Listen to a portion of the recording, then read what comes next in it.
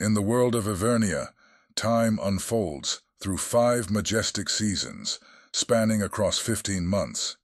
Each season, lasting precisely 90 days, heralds a seamless transition to the next, weaving a cycle of continual renewal and transformation.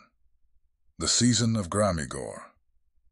Gramigor marks the dawn of Evernia's year, a time devoted to awakening the planet.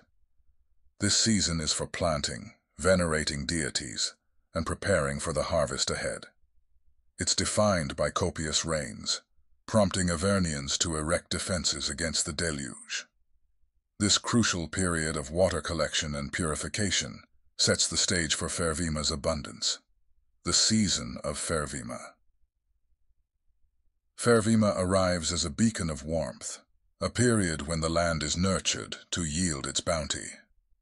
It is a time of vigilant care over the fields, ensuring the richness of soil and adequacy of water.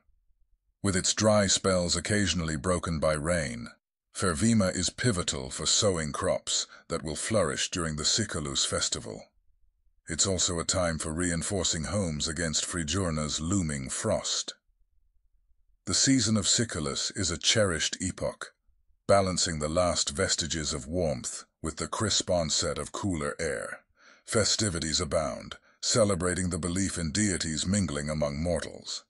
This season is critical for harvesting, securing the bulk of the year's food supply in anticipation of Frigiorna and Aesturria's severe months.